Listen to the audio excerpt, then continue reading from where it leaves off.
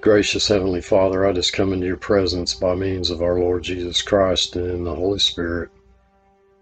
Thankful for the privilege that you've given us to just come together and feast upon your word. I just ask that you would filter out all the foolishness, but seal to our hearts that which is truth. For it's in Christ's name I pray. Amen. Hi, this is Steve at blessedhopeforever.com. We've been studying together in the epistle to the Romans, verse by verse, and we are in chapter 13. And I continue to be astounded by the fact that modern Christianity ignores 90% of the truth presented in the first epistle given to the church in the New Testament. Since we began this study, we have seen in simple, straightforward language the truth concerning our position in Christ, our relationship to Jesus Christ, and how God desires that we walk in relationship to that truth. 11 chapters of marvelous doctrine of grace that leads to godliness.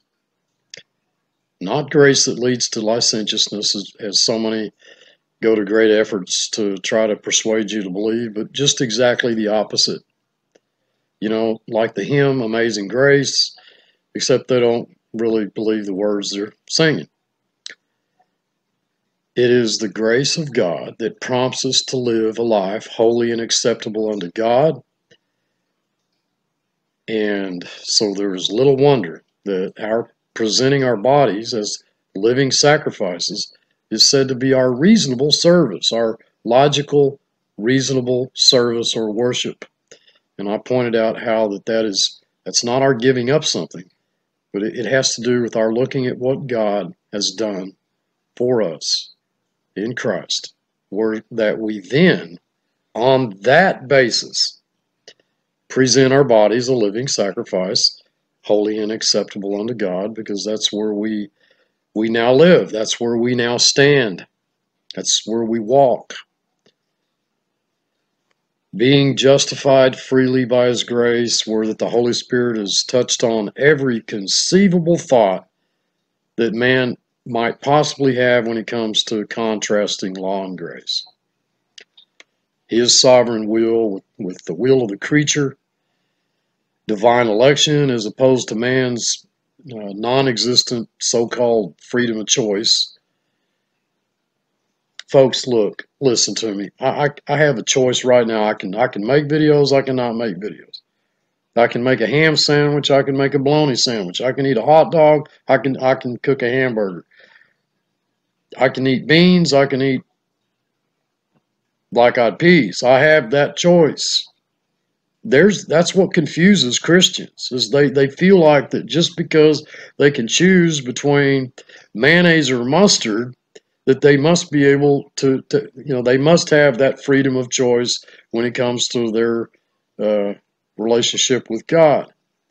What they simply fail to understand is that they're spiritually dead and they need to be brought to life first before they can believe, which is what the text teaches. They don't want to believe that. They don't want to believe that they are that spiritually impotent, incompetent. They don't want to believe that. It offends their sense of self-pride. And we've had 11 chapters that tells us differently. And so I pointed out how that's not our giving up something. It has to do with our looking at what God has done for us in Christ, where that we then on that basis present our bodies unto God as a living sacrifice, holy and acceptable unto God, because that's where we are now at. That's where we exist. That's where life is. That's where we are in our relationship to God. His sovereign will. He's supremely sovereign. That contrasted with the will of the creature. Divine election as opposed to man's so-called freedom of choice. I chose you, you did not choose me, says the text.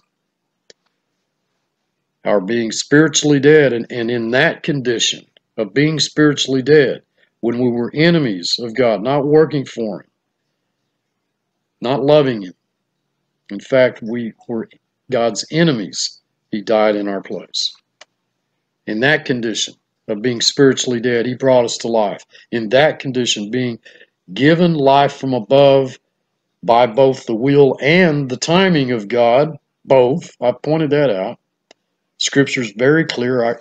I've shown you folks two verses, one that's from Peter that says that it's his timing, one from John that says it's by his will. It's up to you what you do with those verses. Not only is there nothing in the Bible about you choosing God, it is in all truth exactly the opposite. God chose you, and it is man that finds that truth repugnant in the face of his own false estimation of self, sense of self-worth and self-righteousness. We were raised from the dead spiritually, just as Jesus Christ raised Lazarus physically from the dead, just as the Father raised Christ from the dead. We are his and only his because Jesus Christ died in our place, because Jesus Christ planted us as wheat, not tare. Every jot and tittle presents in clear, unmistakable terms the fact that it is the life of Jesus contrasted with the sinful nature of the flesh and law, where that the light of God's truth dispels the darkness in our lives, where that freedom in Christ breaks the horrific chains of bondage that has enslaved you all of your life. Man doesn't want to perceive God as sovereign, but yet God's sovereign will is paramount in Scripture. From Genesis to Revelation, God is sovereign.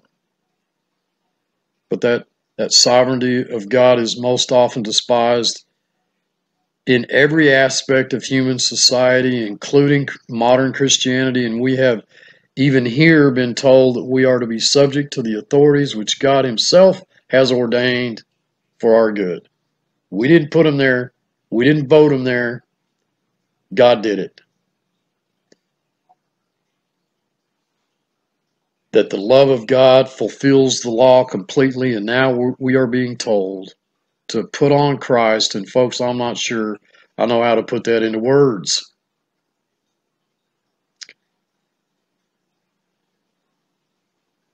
There is no possible way I could do that expression justice, but I am absolutely persuaded that our putting on Christ, I'm absolutely convinced that our putting on Christ is not living the best we can according to the law. I'm absolutely 100% persuaded that our putting on Christ is our putting off sin, self, the law, and the flesh, and our putting on the sinless new man created in righteousness, holiness, and truth, that which only exists as a result of what Christ did, as a result of the finished work of Christ, which we can only come to know through the Word, and we all know that Jesus Christ is the Word. Grace gives us tremendous freedom because we don't have to pretend anymore, folks, because we know that God loves us in spite of our faults and our failures. We don't have to worry what people think of us. We don't have to impress anyone, including God. We can be honest with ourselves, with one another, and with God. We can stop expending so much energy trying to create an image and trying to look good in other people's eyes, and we can just be our messy, imperfect human selves. Grace frees us, folks, to extend grace to others. We don't have to keep score. Who did what to us? It frees us from worrying about what we deserve and what our rights are and what other people owe us and how they ought to treat us. It frees us to just love people without worrying about whether we're getting what we deserve. It frees us to serve and love and give freely without calculating what we're owed in return. Grace gives us the freedom to simply love and be loved. God is love. And God's love is the product of God's grace. No wonder Romans 13:8 says, "Owe nothing to anyone except to love one another, for he who loves his neighbor has fulfilled the law." Love is the result of God's grace, not the other way around. Love is the product of God's amazing grace in our lives. And now we find ourselves at the closing paragraph of this chapter. Verse 11, "And that knowing the time, that now it is high time to awake out of sleep, for now is our salvation nearer than when we believed. The night is far spent, the day is at hand. Let us therefore cast off the works of darkness, and let us put on the armor of light. Let us walk honestly as in the day, not in rioting and drunkenness, not in chambering and wantonness, not in strife and envying, but put ye on the Lord Jesus Christ, and make not provision for the flesh to fulfill the lusts thereof." We perfectly know is the word oida. There's two words in the Greek for knowledge, at least two. Oida being perfect knowledge, gnosko being experiential knowledge. The word there is oida. We perfectly know the season in which we are living. And we know that now it is high time to awake out of sleep. The word to awaken is agero, same word used of Jesus commanding others to rise up and walk, or to rise up and follow him. And it is the same word used of Jesus himself rising up from the dead. And it's been said of us that we've been risen with Christ to walk in newness of life, his life. It's our making true in our experience what is already true of us in Christ. Resurrection life. And the word is juxtaposed with the word sleep, and I'm fairly certain that that's not referring to physical sleep, otherwise the verse wouldn't make any sense. High time is the word already. The word already in the Greek is high time, implying completion. Completion. For now is our salvation nearer than when we believed. And I believe the word salvation to be referring, if you look at the context, referring to our final and complete deliverance. A direct statement regarding our brief journey on this earth. We know our lives are but a vapor. It's nothing compared to eternity. And folks, we have one shot at this, and when it's over, it's over. There are no do-overs. And the only thing that we take with us when we leave this place, the only thing, is what Christ has done in and through our lives. That's it. All else goes up in smoke. There are no do-overs. And the only thing that will not pass away is God's word. We know that. The night is nearly over and the day is drawn near, says the original text. The word the day there in the text clearly reveals that God compares the span of our lifetimes as a period from sunrise to sunset. That's what the word means. The word day, I'm just trying to tell you the word day means just what it means. Day. Just what it says. Day. A 24-hour period. Sunrise to sunset. And it appears to me that God is comparing the span of our lifetimes as a period from sunrise to sunset. That's a very short time. Not only that, but every time you see the sun rise and set, you can think of that as a reminder of your short time here on earth. So every 24-hour period we go through is to me a reminder of the totality of our present lives here on earth. The day is at hand. God has made it near. Let us therefore cast off the works of darkness and let us put on the armor of light. And I hope and pray that you folks realize what that text is saying. It's saying that we put off the old man and we put on Christ, the perfect finished work of Christ. Let us walk honestly, as in the day, not in rioting and drunkenness, not in clambering or chambering and wantonness, not in strife and envying, but put ye on the Lord Jesus Christ, and make not provision for the flesh to fulfill the lusts thereof. And we've come to understand through this study that sin shall not have dominion over you, for you are not under law, but under grace. Romans 6:14.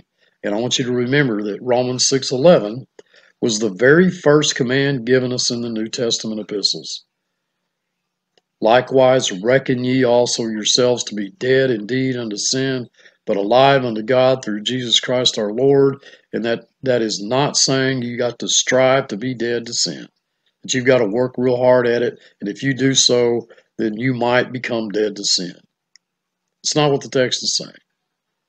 It's saying that you are dead to sin. To count it as a fact, count it as true that you are dead to sin, you've died to sin, but you're alive unto God through Jesus Christ our Lord.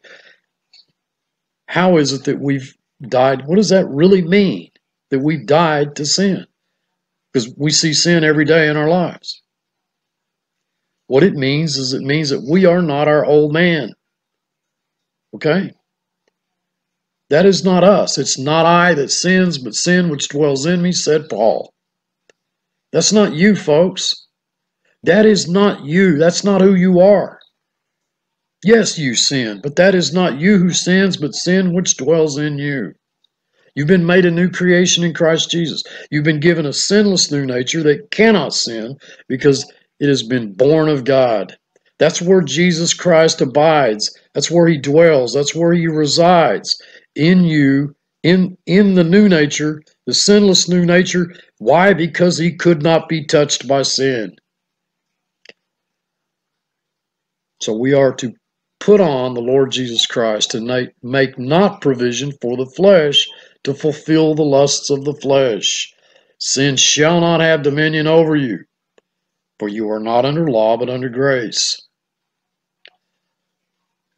Dearly beloved, the ability that God grants us to rest in the provisions that he's given us, his gift of righteousness in us, his timing for all the events of our lives, his level of growth at any given time, and his pace for the accomplishment of our sanctification allows us full contentment and peace concerning the progress of our lives in him during any given phase of growth.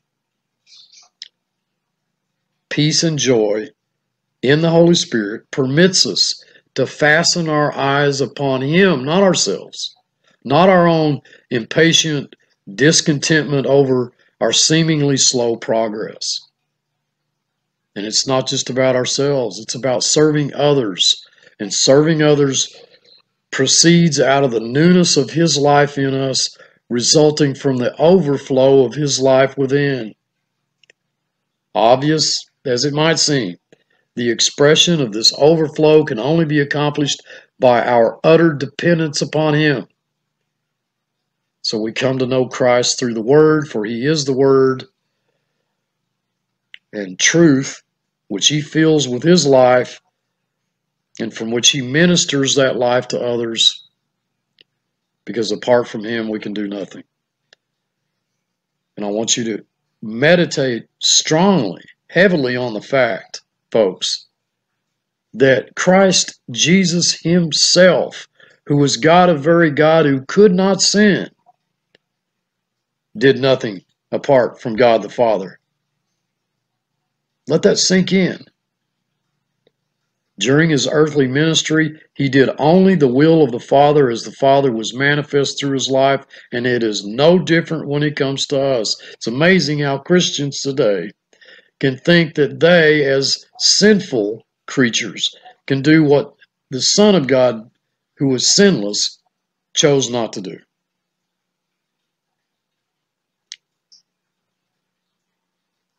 He did only the will of the Father as the Father was manifest through his life.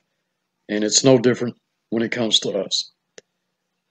Trusting him that his truth is effective, that his sovereignty covers all circumstances, that his goodness assures our best, is foremost with him, that his plan is perfect and right on schedule. This is the consistent theme throughout all of Scripture. It is the consistent theme that we've seen throughout this epistle, that we trust him in all things, and that almost concludes the 13th chapter, I suppose. We could move on to the 14th, where we will continue on and see how that we are to accept those weaker in the faith without judgment, the importance of unity, being of like mind with one another, avoiding controversy. Look, I love you all. I truly do. I pray that you are continually being blessed by these chapters and these verses in Romans. It is only the truth, that the truth is not this ministry. It's not this channel. The truth is this book. I've emphasized that time and time again. Don't believe something just because I believe it. Don't take my word for anything. I love you all. I truly do. Until next time, thanks for watching.